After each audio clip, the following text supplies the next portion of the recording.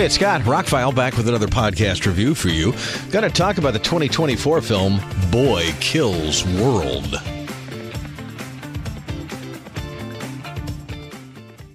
I'll just cut to the chase. If you like movies like John Wick, Zissou, Scott Pilgrim, very violent movies that have a lot of energy to them, have their own unique energy, this is your new favorite midnight movie.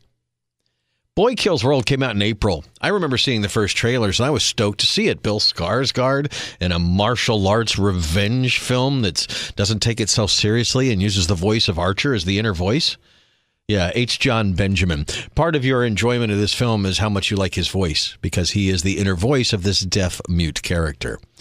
Won't get into too many spoilers, but the story is what you see. Matter of fact, don't watch the trailers. They give away way too much in the trailers.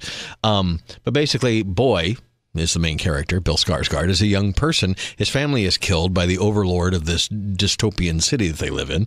And he spends his entire life becoming a weapon to take it down, take the whole thing down. That's his plan. He's the weapon. That's what he does. And you go through the whole training thing. He deals with his precocious sister, who he assumes is dead, and he's a figment of his imagination, and she pops up every once in a while and talks to him and stuff. That's kind of interesting. The whole movie moves with a kinetic energy, like a Scott Pilgrim kind of thing. It just vibrates. It just moves fast. It has its own language, its own visual language. It tells a story its way. It does some over-the-top things. You have these incredible fight scenes. Some of them go on way too long, and that's great. And you have a decent story that kind of ties everything together, because he's finding out little things he didn't know the closer he gets to his goal, finding Famke Janssen's character. Like I said, I was stoked to see this, but I think it played in our theaters. If we got it at all, we got it for a week. But the week it came out, the pre-order was really cheap on Amazon, and I said, what the heck, I'll just pull the trigger, because this looks like my kind of movie.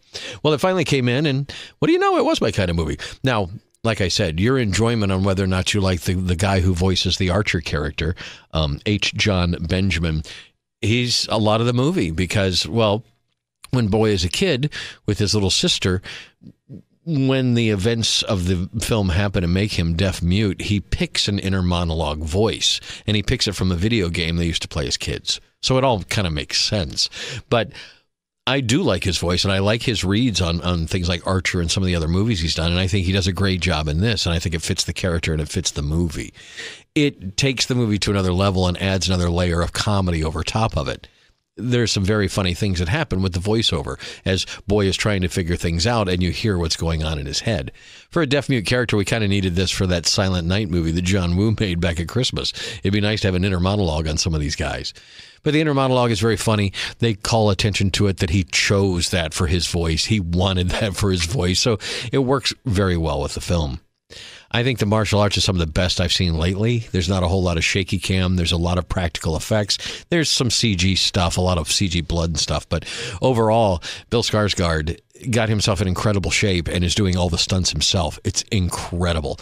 Much like Keanu Reeves with John Wick or something, even more so. This is more like the Raid Redemption kind of fight scenes. It really is an action fan's dream. A lot of long fight scenes, a lot of creative fight scenes. There's some extras on the 4K. There's about an 18-minute behind the scenes, and then some really, really short behind the scenes stuff. I wish they'd kind of put all those together, because I hate...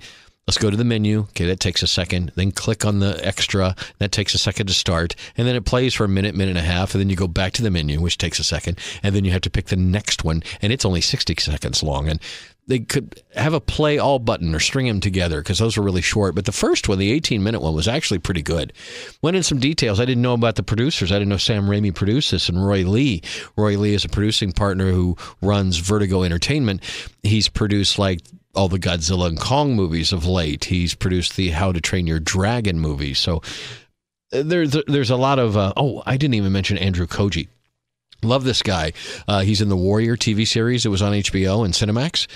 He has been in Bullet Train and a few other movies lately. He is almost unrecognizable in this. I was watching him for several minutes trying to figure out who he was. He's got this thick Australian accent. He's kind of over-the-top character, loud, almost like Venom, Eddie Brock a little bit, but even more so.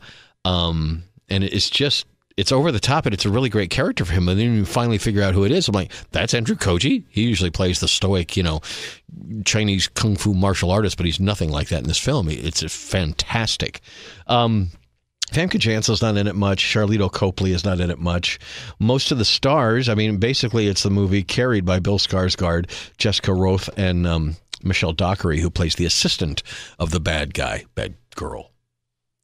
The movie moves at a quick pace. It's an hour and 50 minutes long. The video for the 4K, by the way, is good. It has no HDR on it, which a lot of people are like, what? But as SDR, it looks great. Standard, HDR probably would have helped with some things. There's some light scenes that are blown out. There's some dark scenes that are a little crushed. But other than that, it is a clean-looking 4K. It's a native 4K transfer. You've got some 4K crispy shots, some close-ups with a lot of detail. It really is a nice 4K transfer. It's just missing that HDR pass. The Dolby Atmos, on the other hand, freaking fantastic. Where some modern movies are just okay, this one is active from beginning to end. From overhead things of birds, explosions, gunfire, rain, you name it. All your surround sound channels are moving all the time. Every speaker is used all the time. It's a very immersive, very active mix from beginning to end. Kudos to that. For a movie that only made $3 million at the box office, and I can't find anything about how much it cost to make, had to be pretty pricey. The director, Moritz Moore, this is his first film. He cut his teeth on commercials, and you can tell. He has a very gamer, very anime kind of acumen. That's kind of the vernacular. And at the end of the movie, the credits are over some great anime scenes, like a Scott Pilgrim. It's very well done. And then, no spoilers, but there is an end credit scene. At the very, very end of the movie, I was letting the credits play out for whatever reason. I let them play out, and there was a scene at the end.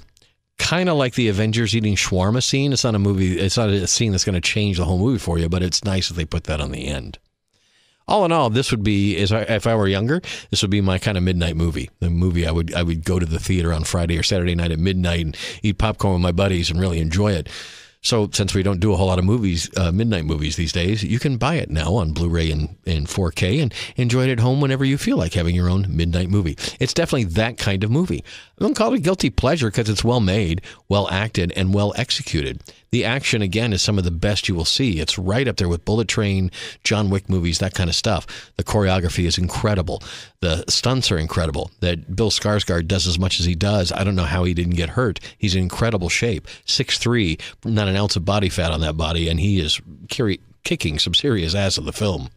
All in all, it was a blast from beginning to end. Not the best movie I've seen all year, but definitely one of those that you'll pull out when the time is right. If you're looking for a new action movie in the vein of a Scott Pilgrim / John Wick kind of thing, it's got a lot of funny. It's got a lot of action. Got a lot of gore. I don't know what else you'd want. Boy Kills World is available now, and I give it a recommendation for those that are so inclined to watch something.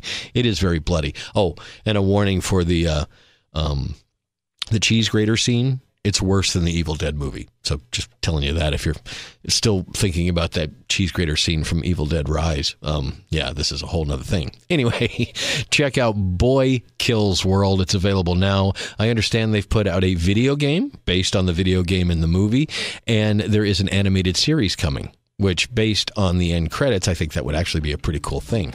If all the actors come back and do their roles, animated series could be good. Boy Kills World is available now. I give it a recommendation. Scott, ROCKFILE, have a spectacular day, and thank you for listening.